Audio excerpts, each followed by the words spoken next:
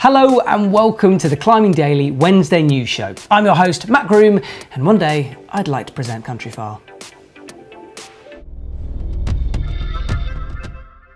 So we're kicking straight off with some trad climbing news, as North Devon in the UK has seen some repeats of some terrifying trad routes. James McCarthy, Madeleine Coop and Emma Twyford have all climbed Once Upon a Time in the Southwest and E9 6C. James also climbed the iconic line The Walk of Life, also E9 6C, which has a special place in climbing history. So James was the first one out of that crew to send Once Upon a Time in the Southwest, followed very quickly by Emma Twyford, who said this on her Instagram account. "I've not done much trad this year, let alone anything that has felt so serious, so I wasn't sure if my head was in it." Emma's been working a bunch of super hard sport climbing routes this year, so obviously her fitness has just got to that point when cruising E9 6C just feels easy. Madeleine Coop was the other climber to have climbed it. Madeleine sent the climb just after James and Emma, despite having sore fingers, bad skin and worn out shoes. She completed the route just before it rained. So as I said, during that trip, James also climbed the Walk of Life. And I said it had a special place in climbing history, but perhaps more of a notorious place in climbing history. So James Pearson put up that route quite a few years ago now, and he graded it E.1178, I think, which at the time, and still is, no one has climbed an E12. So he was really saying that this thing was the hardest of all hard routes. Now this was met with a lot of criticism in the climbing community, as many didn't believe that it could be that hard, and it has subsequently been downgraded to the E9 6C that we see today. There was a lot of drama about it. James sort of, it was a lot of on him. People were saying he'd done it wrong, and then just a lot of criticism and mess. But regardless of the grade of that route, it's incredibly serious and very difficult, because the rock itself is very friable. The Walk of Life is on the same section of rock as Once Upon a Time in the Southwest, and if you haven't seen the Hazel Finley film where she's climbing it and she kind of snaps a little bit off, and I think she's just like, oh dear. And she like snaps off this bit of rock looking at a massive plummet. Watch that film, I'll stick the link in the description below. Now, sticking with our trad climbing theme, Neil Gresham has put up a new route in the Lake District at Dove Crag. Have I got that right? Yes, Dove Crag. He's called it Fearless, and it goes at E9 6C. Today is a week of E9 6Cs. Neil spotted a possible hole in the crag where no one had yet put up a line. It has a direct start up through a cave and finishes up James McCarthy's route Fear or Failure, which is an E8. The bottom part of the route is serious, with a V6/V7 boulder problem, which will result in a ground fall if you blew the moves. So I bumped into Neil at the La Sportiva 90th birthday party last week, and we had a little chat about that route. And in a similar way to Emma, Neil hasn't been doing a lot of hard trad climbing recently. He's mainly been sticking to the sport climbing routes. He reckoned it was sort of 8A plus French moves if you place the gear, and he did say that that boulder problem at the beginning was particularly vicious and very dangerous. It was interesting, he sort of thought that that grade of E9 might be a bit soft for E9, certainly at the lower end of that spectrum, but with James's route being E8, and this is the sort of direct start to that E8, harder climbing and more serious climbing, it made sense to give it that E9 grade. So amazing effort from Neil. So cool to see you back on the sharp again, mate. So from trad to sport climbing news, although still featuring James McCarthy, and I can't 100% confirm this story yet, but James put on his Twitter yesterday, or today, depending on when you're watching this, that the Meltdown, which is this hideously hard 9A-ish slab in Llanberis in North Wales, has been climbed by Ignacio Malero. Sorry, mate.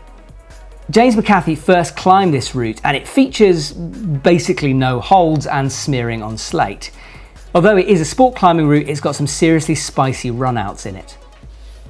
Right, play the music.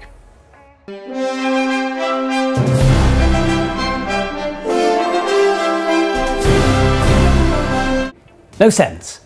However, I did meet up with Stefano Gasolfi, who of course is a member of the 9B list, and 9B counter, sorry.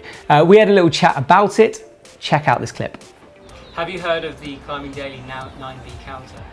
Yeah, yeah, we are now. How many people are we in the 9B counter now? So there's quite a few, but everyone's on one tick. Yeah. Do you think you're going to be the leader of the 9B counter at the end of the year? Yeah, I think I can. I'm trying now this 9B here. It's a bit hot now, but I will try to lead the 9B counter soon.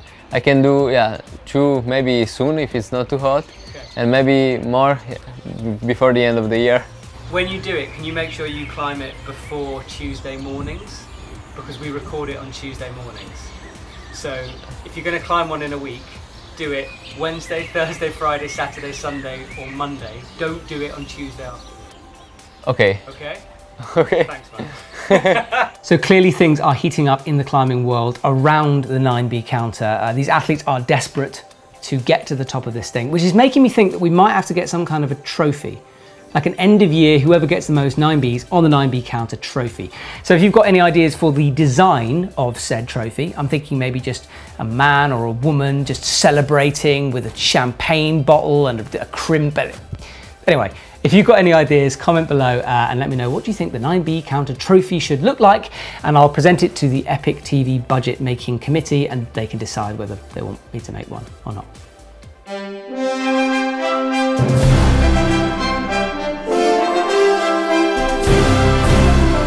So moving on to videos on the website, we've got a brilliant new film that dropped on EpicTV last week, and it features Steve McClure, who is not only arguably one of Britain's best climbers, but he's also a bit of a personal hero of mine. So the film follows his journey in northern Spain, and he's trying to climb his first ever 9A abroad. The crux of the thing is he's only got 1 week to do it in, so super tight time limit. As well as looking at that challenge, the film kind of documents his life. It looks at his early climbing years, how he moved from trad climbing to sport climbing, and just this journey of Steve's life. It's well worth a watch. Here's a cheeky teaser.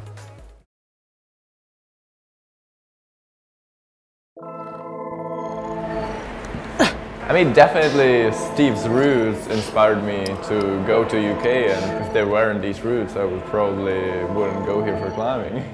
I know that they watching me. There was no escape right from the start. Climbing was just everything. It just totally took over my life. Now, I guess on my bucket list is a 9A abroad. I've never actually done one.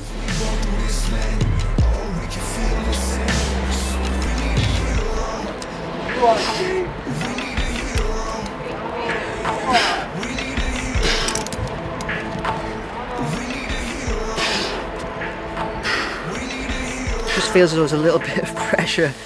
I'm not very good under pressure. I like life to be simple and easy. But hey ho. It really is a super interesting film, so if you want to watch it, click on the description below. Now last week, in last week's show, we were talking about the idea of maybe making a little video looking at my project, which is trying to climb an 8A before the end of the summer. Now loads of you commented, so thank you for that. And I think it's going to happen.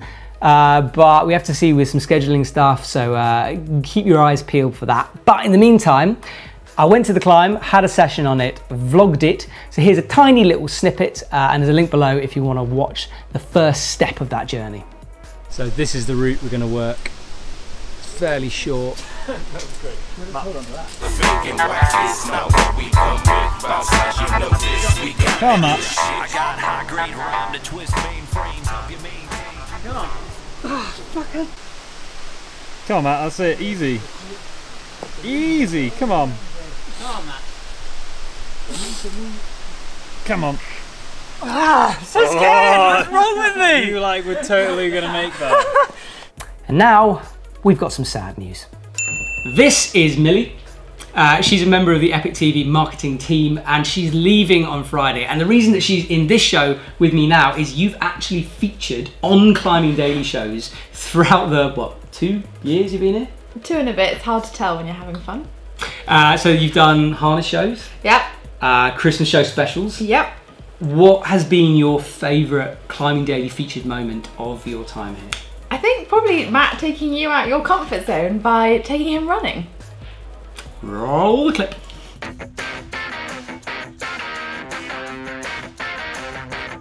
Let's do this. That starting line! Take marks. Set. Matt, you didn't even say go!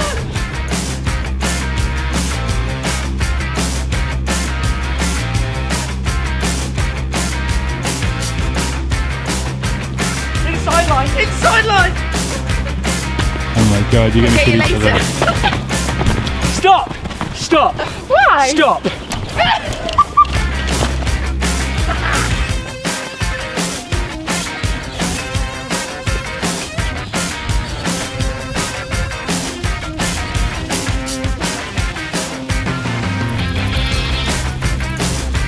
Yes! Yes! Woo!